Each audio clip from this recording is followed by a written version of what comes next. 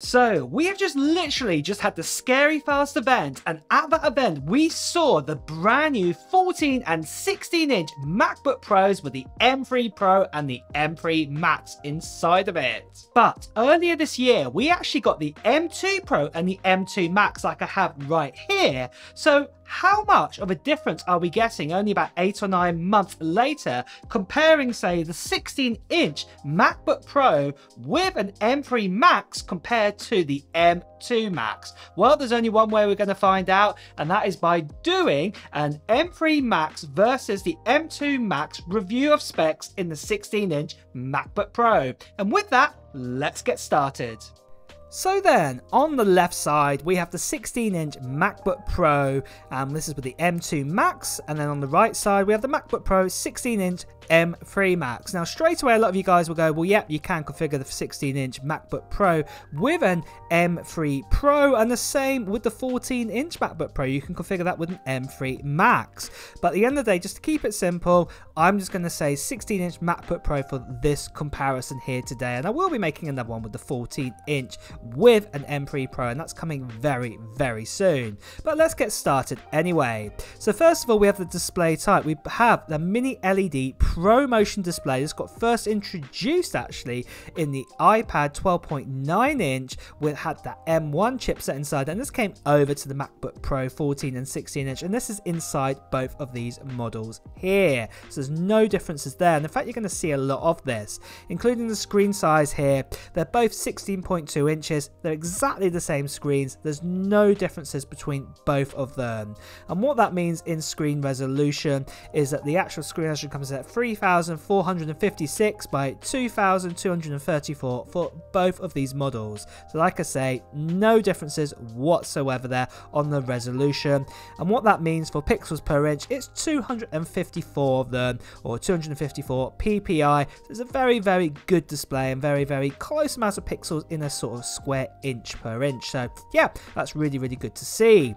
And then also we do have that display refresh rate. It goes up to 120 Hz, up down to 1 Hz, and that is really good to see here. And obviously with the M3 Max now, with those gaming capabilities too, that's really going to help out here with the M3 Max to go up to 120 Hz. Then with the brightness and true tone, you can actually go up to XDR 1000 nits. So this is the standard brightness on these displays. But if you do have, say, HDR content, or you're recording in HDR and you're editing that, you can actually go up to 1600 nits with that, what's really, really good. And then both of the displays are actually both true tone too. So then, for the actual cores and processor, CPU cores, things like this, things are very different this time, especially with the M3 Max. So for the first time, we've actually got a choice of a binned version or a non-binned version for a Max chip. So you can actually choose between 14 to 16 CPU cores compared to just the 12 core option we had with the M2 Max. Now the M2 Max came with 4 efficiency cores or 4E cores and 8 performance core, 8P cores. Whereas this time round, like I say, with the M3 Max, you've got 14 or 16 cores, and that gives you again 4 efficiency cores, 4E cores, and you can choose either 10 or 12 P cores or performance cores to give you that extra leap in performance, which is absolutely incredible to see. And it's the same for GPU too. There's some big changes here. So we've actually got more additional cores again. So instead of the 30 to 38 cores we could get with the M2 Max, we now have between 32 to 40 cores we can have with the GPU with the M3 Max. And obviously you've got all those extra bits and pieces like ray tracing and things like this too. And then for the actual RAM amount, we've got the standard 32, 64 and 96 gigabytes of RAM here with the M2 Max, but Apple have decided to sort of semi-change the laws of physics a little bit with RAM allocation at the normal 2 complements, but it's not actually happening. So we've actually got 36 gigabytes of RAM starting out for just the M3 Max. You can get a 48 gigabytes, 64 gigabytes, 96, 128 gigabytes. Those last 3 configurations, that's back into normal sort of RAM amounts that we normally know about in 2 complements. But yeah, the RAM amount has gone up. The highest now is 128 gigabytes, up from that 96 gigabytes that we had before with the M2 Max. That's absolutely incredible to see that too. Then for storage amounts, you can actually configure both these machines with 512 gigabytes. So if you actually went in for both these models and configured them, actually with a, say, an M2 Pro and M3 Pro, and then made them up to, say, an M3 Max or even an M2 Max, you can keep that storage the same at 512 gigabytes. Obviously, if you do one of the pre-configurations already, what Apple give you, it'll probably most likely start at 1 terabytes for the Max models, but you can actually go back. But enough of that, you can also go up to 8 terabytes of storage. There's no differences here on both of these machines. Then for the actual ports, they're exactly the same again.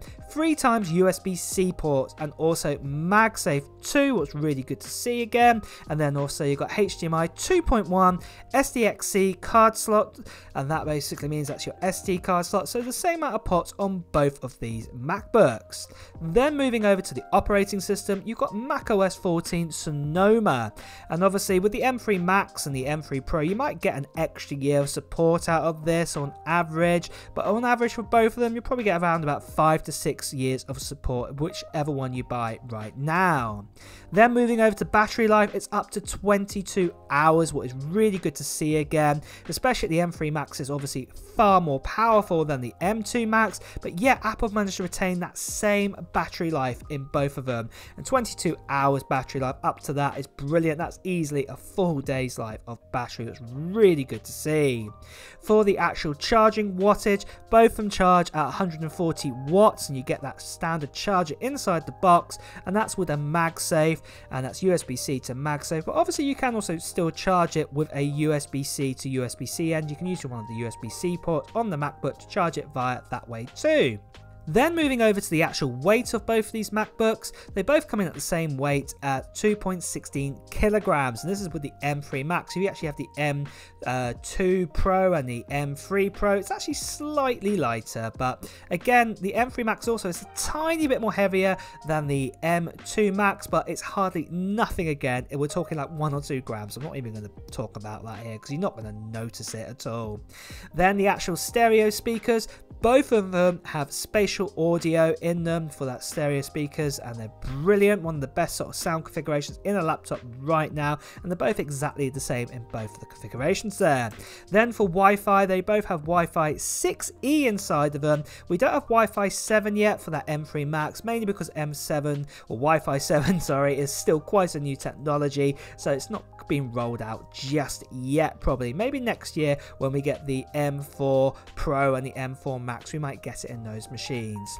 But then for the actual webcams, they both have a single lens webcam at 1080p here. It's the same camera we've had since the M1 Pro and the M1 Max. They're really good, and then obviously the M2 Max and the M3 Max neural engine inside that also makes the picture a little bit more clearer too. Now let's move over then to the price. So prices actually have, as it were, slightly increased here for the M3 Max on the US website. So with the M2 Max, if you actually selected, say, an M2 Pro option with the lowest spec, and then sort of manually updated it yourself, not the pre-configurations that Apple offer you, and selected, say, 512 gigabytes and also the standard 32 gigabytes of RAM too, then you would actually get, with that lowest M2 Max, it'd come in at $3,099 for the 16-inch MacBook Pro.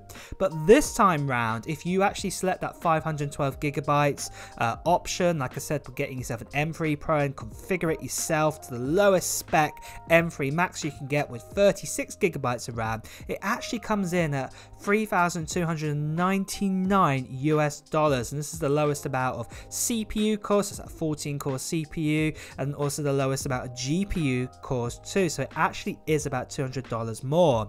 And I also say, based on those prices, that obviously depends on where you are in the world, the prices could be higher or lower than this. So it depends on how much your currency is against the US dollar. At the end of the day, Apple have to make the same amount of money no matter where they are in the world. So depending on that, and depending on import taxes and other taxes too, it could reflect on the price in your country.